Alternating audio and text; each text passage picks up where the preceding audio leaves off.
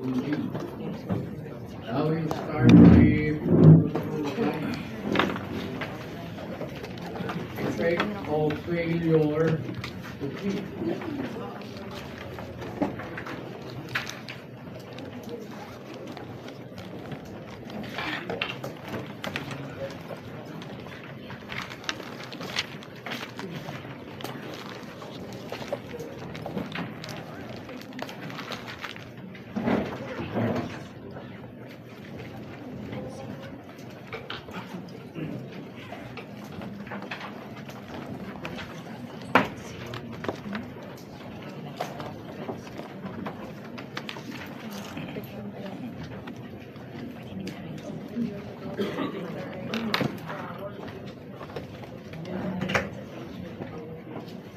So what is the effect of failure to plead? When we say failure to plead,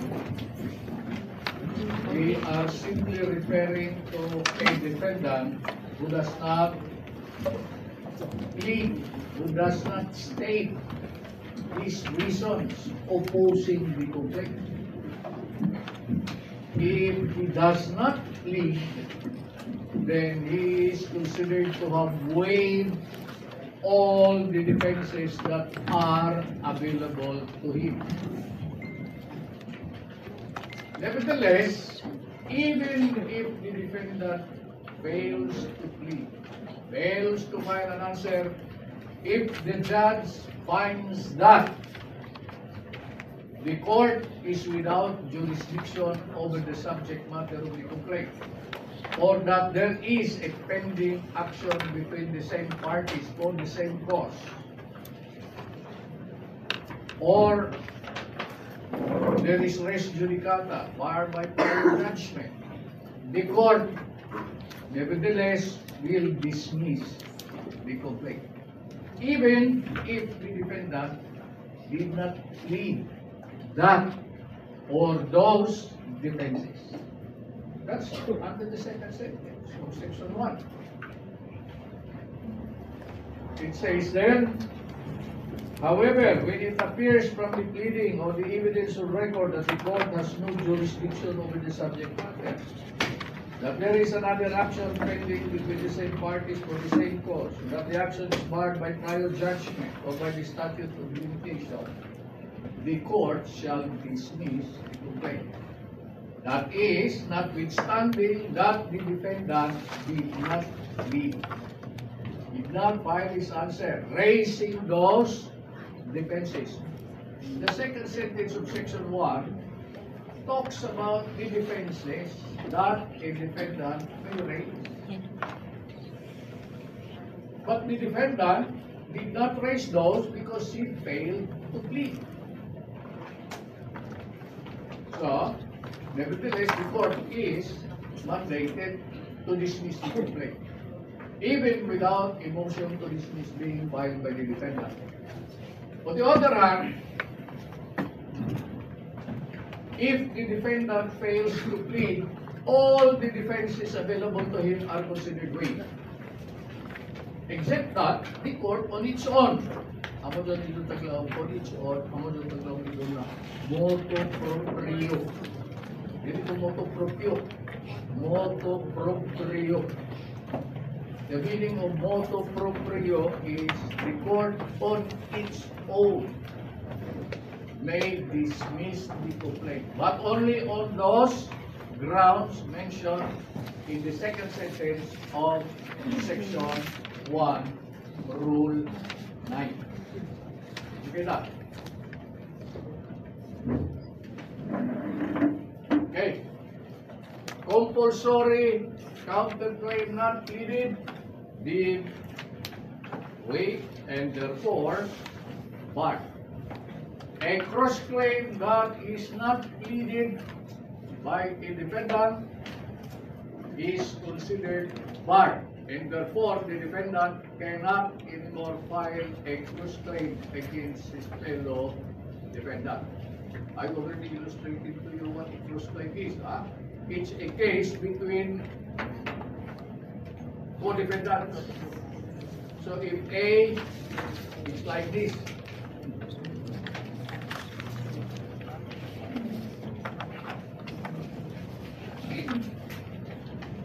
A cross claim is a claim by any one of them against each other. Huh? So, if the defendant does not raise his cross claim, it is considered barred. If these defendants do not plead their compulsory counterclaim against A, that counterclaim is also barred. When we say barred, you are not allowed anymore to raise it later on.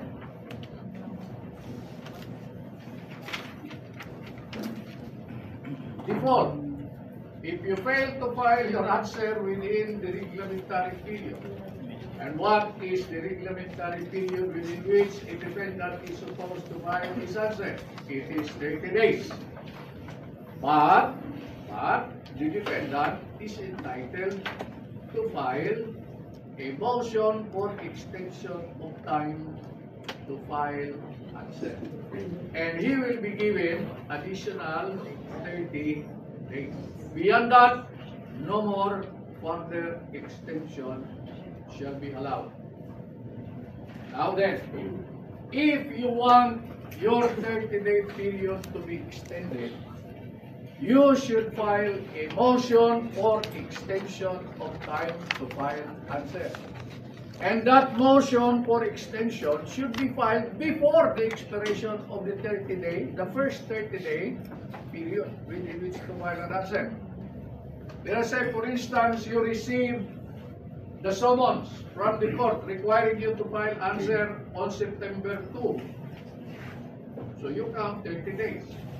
Before the expiration of the 30-day period, and you want that period to be extended by another 30 days, you should file your motion before the expiration of the 30-day period.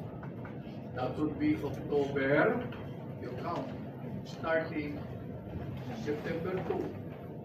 September 2 is day 1, then up to the 30th day. You should file your motion for extension before the deadline, which is the 30th day from receipt of the summons on September 1. That would be October 1. Right? So you should file your motion for extension before October 1. If you will file your motion for extension after the 30-day period has expired, you will not be allowed anymore. Why? What period are you trying to extend when it already expired without you asking for extension? There is nothing more to extend because your original period of 30 days expired without you asking for extension.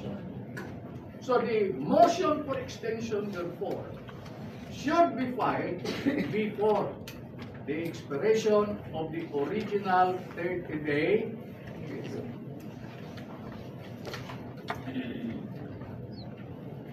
Okay?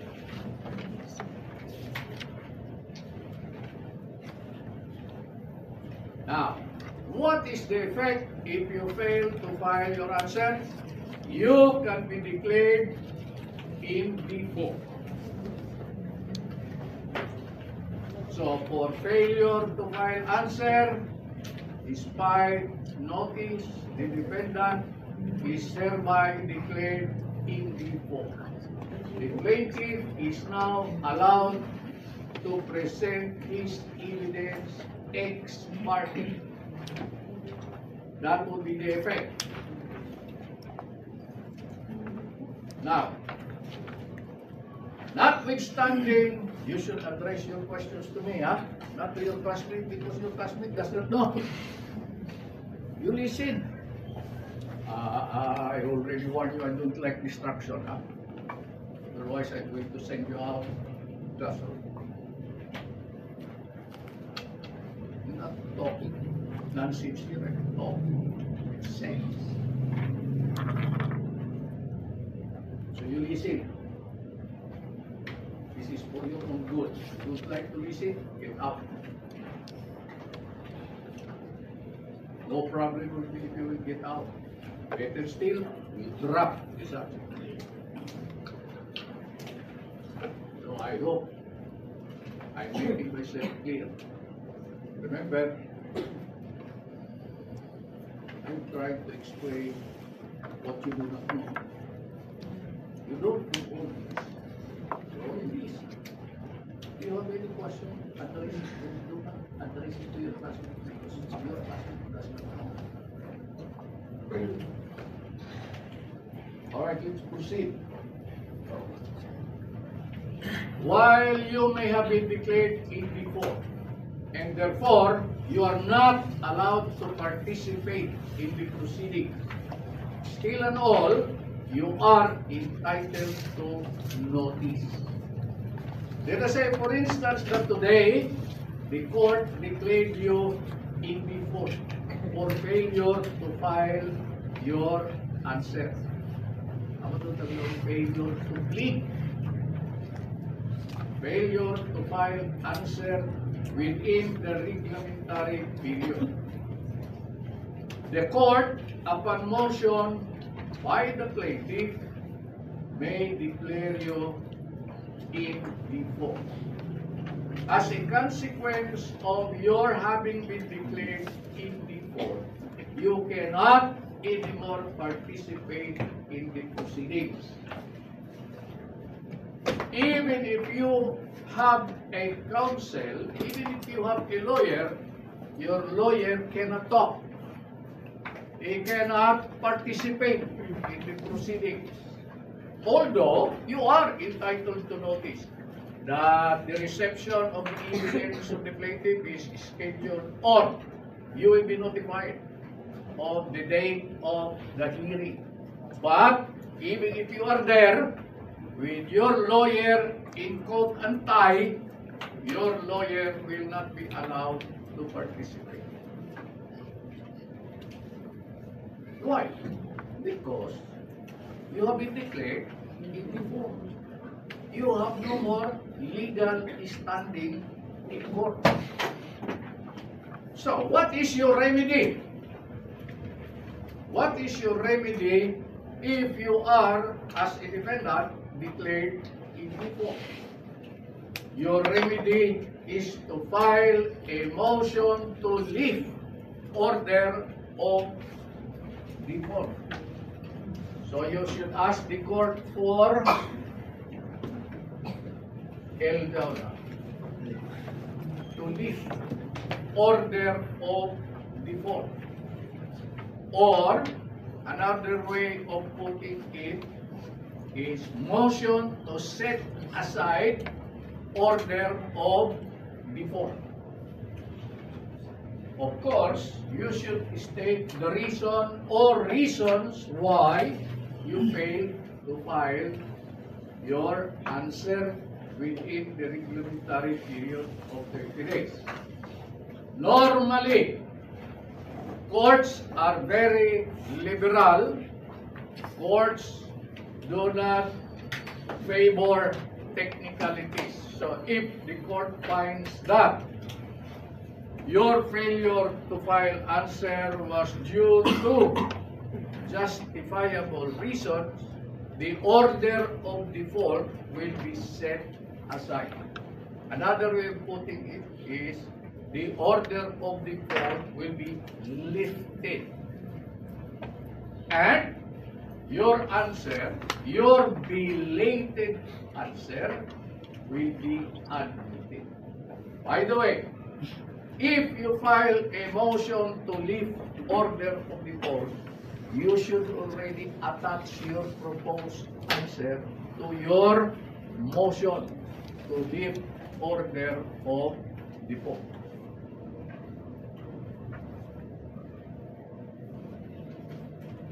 Normally, courts are very liberal. They do not adhere to technicalities because court proceedings are not games of technicalities. You should lay your cards on the table. You should win on the merits. But if you are a recalcitrant defendant, you do not mind even if you have been declared in before. It was only when you received the decision that you try to ask the court for the lifting of the order of default. The courts will not consider your case anymore.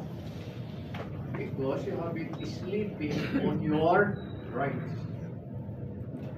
The law will protect those who will assert the right.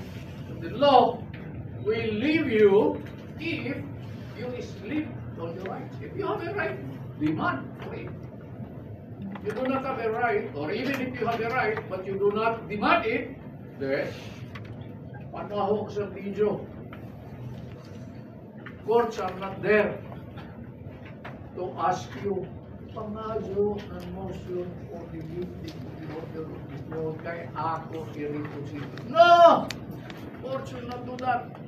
You have to ask the court. Alright.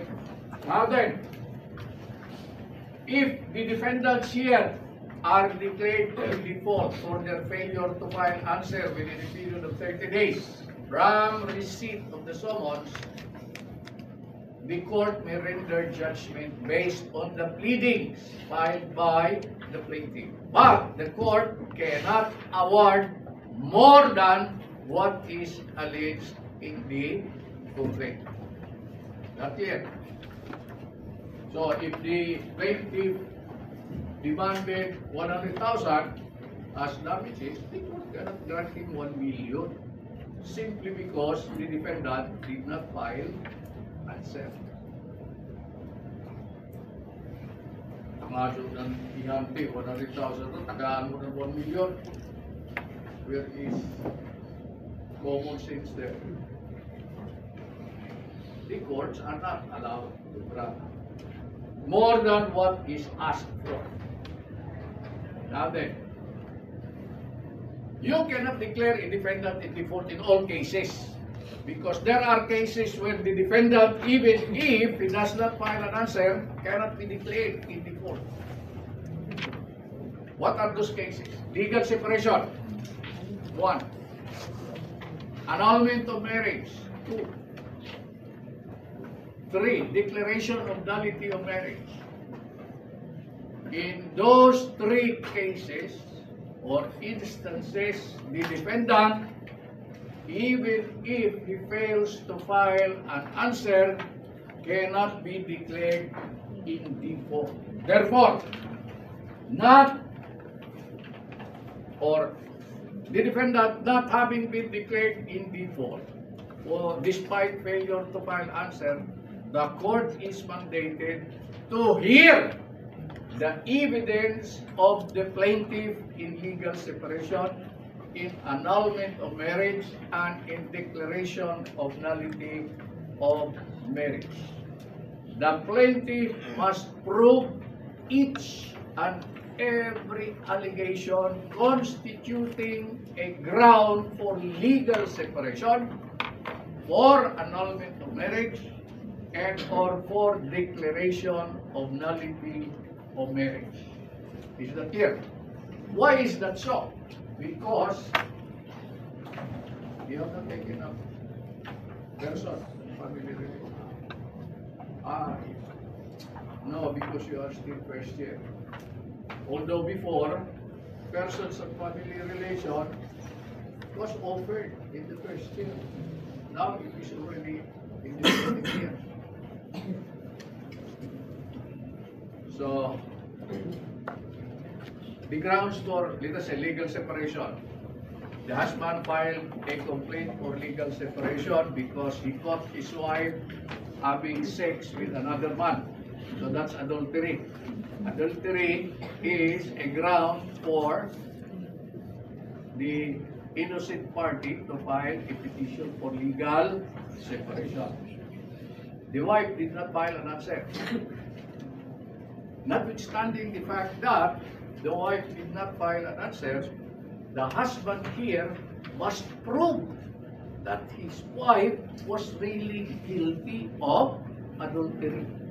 It is not enough for the husband to say, she did not file an answer, therefore she is deemed to have admitted the commission of adultery. No, sir. No, sir. Under the law, you, the plaintiff, the husband, must prove your allegation that your wife is guilty of adultery so that you will be entitled to a degree of legal separation. It is not enough to say, yaman mo, file an answer sa ato pa, tagdawa. Kaya yaman mo saba-saba. Silence means yes. That's the ordinary conclusion. But that is not so. In those three cases, you have to prove each and every ground for legal separation. So if you file a petition for annulment of marriage because your consent was obtained by means of fraud, you have to prove fraud.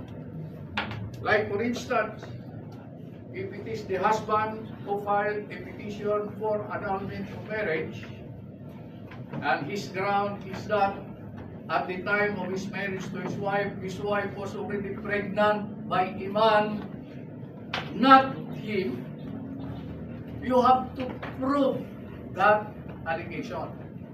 The husband cannot say, yeah, so silence means yes. No! It is incumbent upon you, the plaintiff, to prove that there was fraud in getting your consent to the marriage.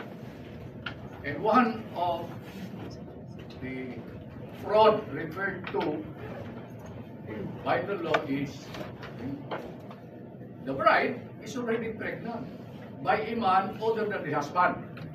But the husband discovered it only bungo sa nabana sa primero ba siya? O pagkamo yung uman ni Jawa, lango man, ako. Ang hirap mo ng train. Bungoy-bungoy na bana. That is okay. Ano ba yung mga layaki din eh? Experiensyado ka po para malibayo ka mo kung oloy. Agipot na ng hawak.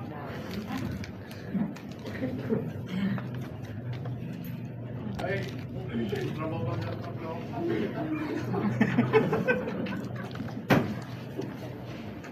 Saya magkalaman in the subject, but I'm not being tampalasan, I'm just illustrating.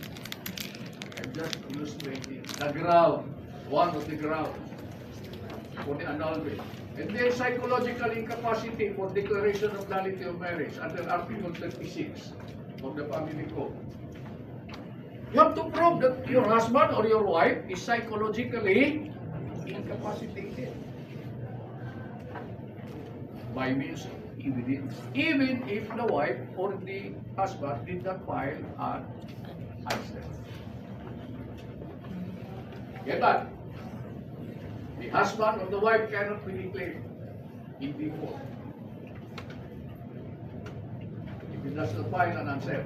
It cannot be declared in default. Basta dyan ang kaso. Legal separation.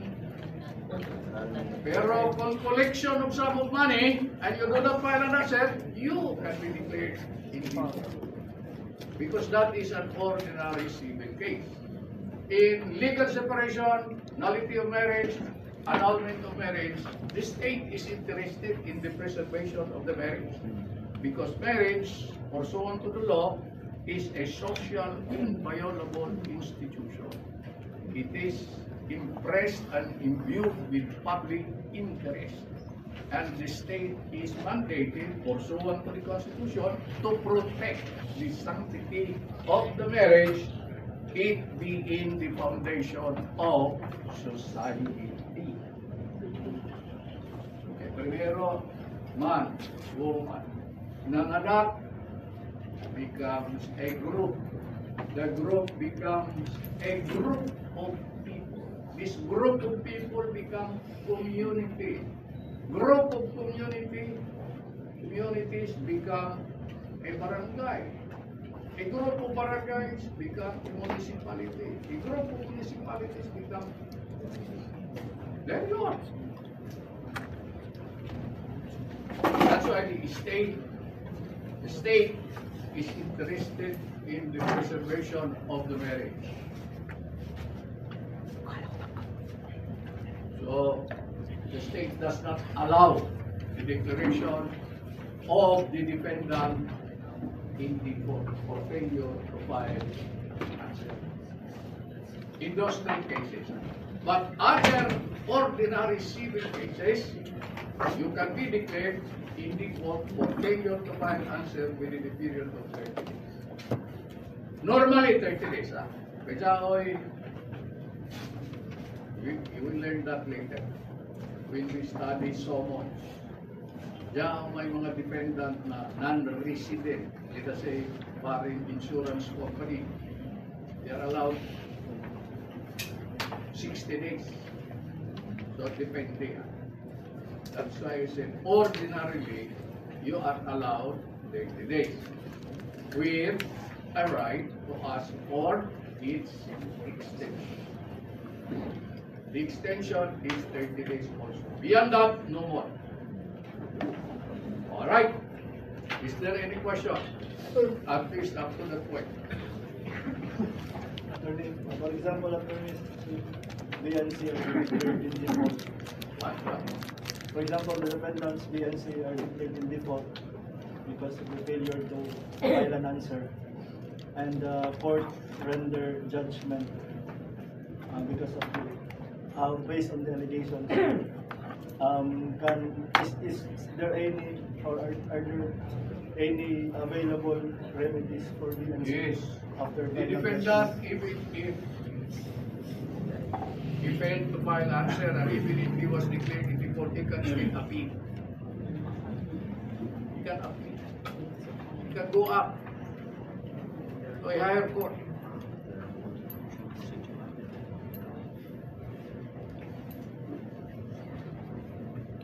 If the judgment is null and void, he can attack the judgment by filing a complaint for annulment of judgment. He has remedies. He has remedies. Pero isa ay, the higher courts will not believe him anymore. Kaya mula mo ng korte, at the first instance, you did not raise those defenses. Why are you coming at this time when you already lost at the start of the proceedings because of your inaction? And that is a matter that cannot be discounted. And normally, you should raise your defenses as early as possible. The earliest opportunity for you to raise your answer, I mean your defenses, is to file answer. Why did you wait until judgment was rendered? It's because probably you realized that, di rin akong file answer, hindi mangyapon. Hindi mangganood ako, kay tinood mangganood na utang ko. That kind of attitude. And then, when the judgment is there, hapo makamukat to sa abogado. Tabami ako, bayong ako, graduado ko sa Baste. Laki ng abogado ng graduado sa Baste. Tabami ako, what do you expect from your lawyer? A miracle?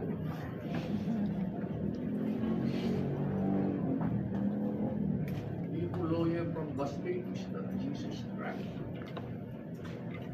That he can perform miracles. Only God can do that.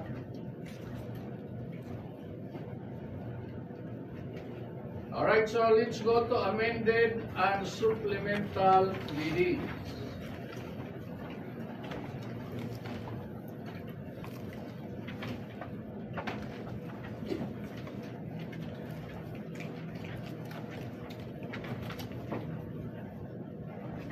Now, what is the purpose of amending your complaint?